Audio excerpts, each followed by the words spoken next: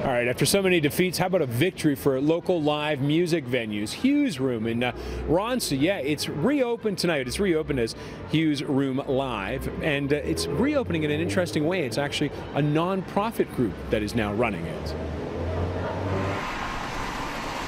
How does it feel to be here tonight? Very satisfying. This has been a long, long struggle. Brian Eiler and Grit Laskin were part of a working group behind the venue coming back to life as Hugh's Room Live. Laskin, though, says people in the community deserve the big thanks. And at the beginning you think, my God, are we going to pull this off?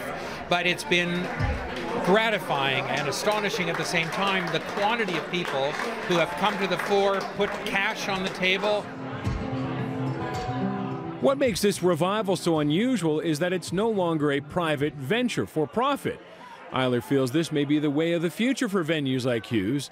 And when it closed, several others followed, including the Silver Dollar, driven out by soaring rents or condo projects. Now, the Silver Dollar is scheduled to reopen when the condo replacing it opens. We think the community-owned approach will create an institution that has prospects for longer life, more stability, more resilience.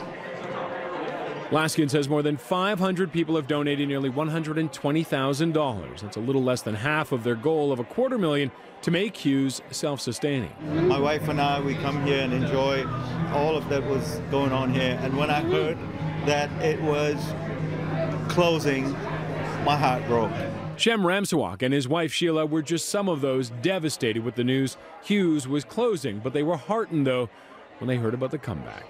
This place was always built on heart. Everybody that's ever worked here has been part of a heart, a beating heart, a rhythm, you know, and it's all that's brought it back together again. What will be the true sign that Hugh's Room is back? Is there one, do you think, that you're looking for? Oh, I think the signs are here tonight.